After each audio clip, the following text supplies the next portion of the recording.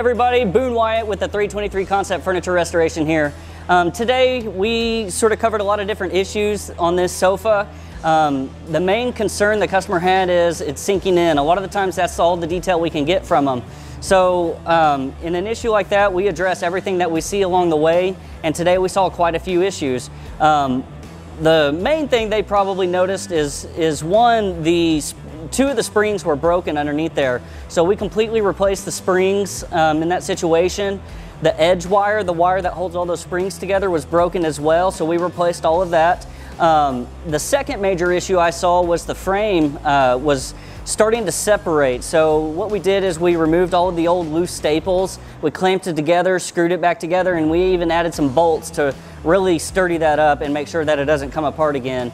We also added glue. I'm a huge proponent of using some glue to do the work for us. So other than that, we did add some filler to the seat cushions and the back pillows. I did show you how we added polyfill to the back pillows, and a lot of the times that's one major thing you can do to make your sofa look really good and new again.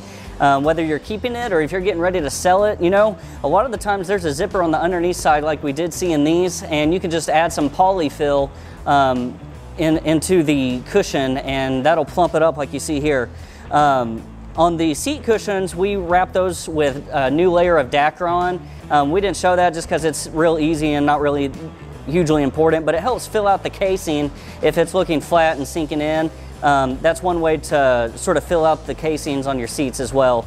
Other times you do want to sort of check the foam inside your seats. It could need new foam, in which case check with a local upholstery supply store, see what kind of foams they have. They have all kinds of different densities. If it's sinking in really bad, you know, you might look at getting some new foam. So, and then they have, like I said, they have different densities, so check with them and see what kind of density foam they have. Some people like it extremely firm, other people like it a little bit softer. So, but the lower quality foam, you're going to see that sink in a lot quicker and a lot more down the road. So, but if you have any suggestions from what you saw in our video today, please let us know. We'd love to hear from you.